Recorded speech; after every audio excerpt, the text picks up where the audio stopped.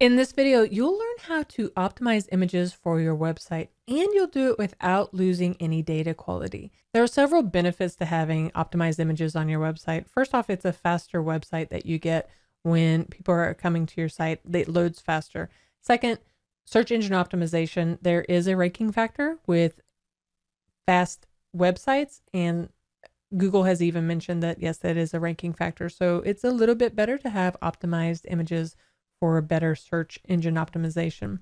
And whether you have an affiliate site or a sales, e-commerce, or a leads generating site, then it's very helpful for improving conversion. So if the person comes to your site and they're going to where they're wanting to go to do the thing you want them to do, then this will help with that as well.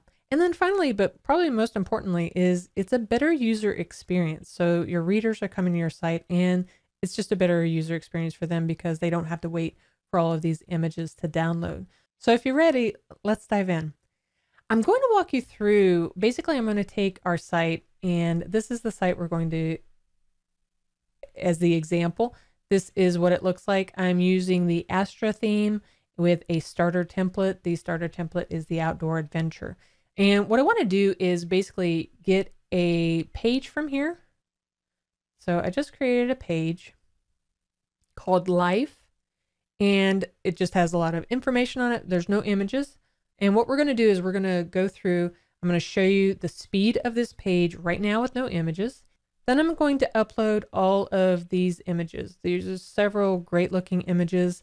And if you look at the details of these, they're huge. So there's like 3.84 meg. The dimensions are just massive. Basically, they're coming straight from a camera. So I'm going to upload all of those to the Life page, then we'll test out the speed again so you can really see the difference between having no images, having huge images, and then having optimized images for your website. So we're going to copy the Life post, search for Pingdom, and Pingdom is just one speed test. There's also another one like GT Metrics. It's a good one as well. So tools.pingdom.com, and I'm going to paste in that URL just so we can get a baseline of what the test is. Choose the closest location from you. It's more important that you choose the same location every time you do the test. So I'm doing DC and I'll do it again. So we'll go through and tell us what the speed is of the web page. All right, scrolling down, we have a B performance grade of 87. Page size is 229 kilobytes. The load time is about 1.23 and 25 requests. So nothing that I'm going to get crazy about or go nuts over. I just wanted to see a baseline. So now that we know that, I'm going to minimize that. And now we want to adjust this page and we're going to upload a lot of images. Okay, so we've added about 6 of them. Plenty to test this out with. Let's go ahead and click update. And if you remember, most of them were very large. The average of them were, anywhere from 1.5 all the way up to 7.5 or megabytes. So pretty large. So we're going to update this. And now we want to copy the link. You see all of those are here. And this is a really large theme anyway, meaning all the images show up in a really large way anyway. So then we want to go back to Pingdom website speed test. Remember, we had a page size of 229, load time of 1.23, and 87. So now we're going to start it again. Make sure it's in DC just to keep those things the same. Okay, so now looking at the page size, if you remember before we had 229 kilobytes, and now we're at over 2.5 kilobytes. And so that's increased the overall page size by over 10 times. And that's just one. So if you think about it, over time and multiple blog posts that we do, that's just going to bog down the whole site even more and more and more.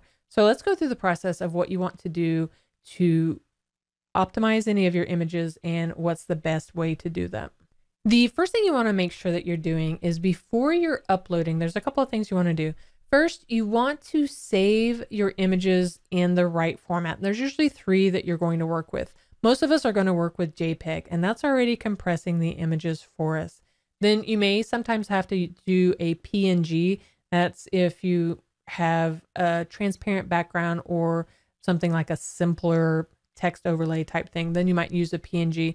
You also might use a GIF or a GIF, however you want to say it, and that's for the animated images. So those are the three main ones you will work with. By and large, JPEG will be for a lot of what we do. The next thing you want to look at is changing the dimensions of your images before you upload them. For instance, we don't need these dimensions. They're just too large. I'm not even going to be able to showcase these images at this size simply because my website can't show them that large. So depending on what your theme is, you'll want to make sure that you're working within the dimensions that are proper for that theme. For instance, if I were to stick with this one, it's a pretty large image size anyway, and I would want to keep all of my file dimensions on my website, my image dimensions. I want to resize all my images to nothing larger than 1024 pixels wide. So the first thing we would want to do is resize them. You can use any of the photo editing software out there to resize them. I would recommend resizing and saving as a new file, so you'll have the originals if you ever need them or if you ever need to change them. You can use something like Photoshop or anything like that. If you have something just like Paint on Windows, then you can go into resize. When you open up Paint, you go to resize, choose pixels so you know what you're working with. And for the width, you want to do 1024, and then it'll automatically do the vertical because we're keeping our aspect ratio. And then we can say okay. And instead of clicking save, we want to do File, Save As, and we're going to create a new folder, new sizes, and then I'm going to save it in there. And you see down here, it's saved as a 1024 by 682. Again, you can use anything like Adobe, Photoshop. If you have Adobe, then that's great because Adobe will also compress your images as well. And you want to do that for all your images. Use the dimensions to size them up for your website. And then the next thing you want to do is go ahead and compress them. Like I said, many software programs will allow you to resize as well as compress. For instance, Adobe Photoshop will do that for you. A free alternative would be GIMP. GIMP is another great one that you can use. It's kind of an Adobe alternative, something that I used to use. Now I use Affinity Designer for my items, and that compresses as well. Now, if you don't have a compression or a service that you use, something like Tiny PNG can compress your images for you. So I'm going to close this out, and I'm just going to take that image that we just resized, and it's 235. The file size is 235. So you can just go through here and upload all of the images that you want to compress. For instance, I'm going to left click and drag this up here. So it's going through and it's compressing it, showing me what it was and now what it is. So, and then it gives you just how much did it compress it for you. So then you just want to go through, download that. Normally you'd probably just want to overwrite that, but just to show you how this is going, we're going to keep these separate. And now I download that. So then again, we see this is 235. And then if I go into my compressed, I see it's 172. So that's the image that we want to now upload to our website. And you'll want to do that for all the images that you have on your site. You want to resize them, then compress them, and then upload them. And there are a few other websites. For instance, you have JPEG Mini, which will do the same thing, and it'll show you the difference before and after of how your image looks.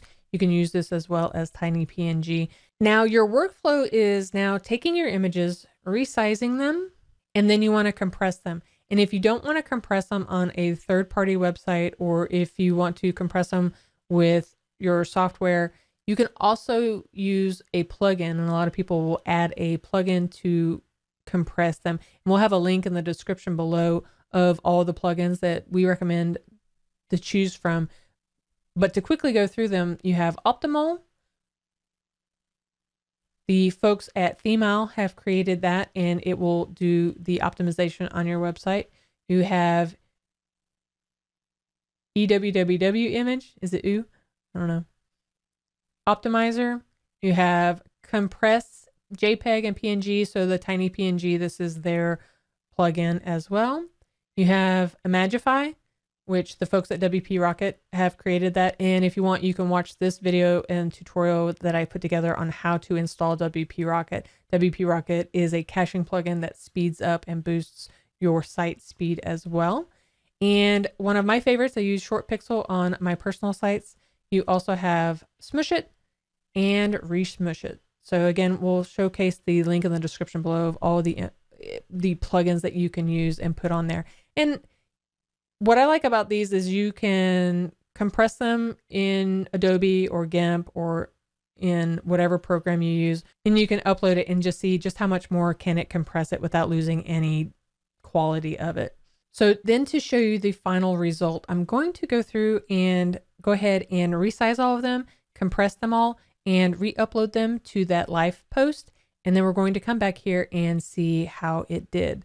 Okay, now we have removed the old images. We've added the new ones, added the new smaller ones. You see right here, it's a 10 by 24 and a much smaller file size here.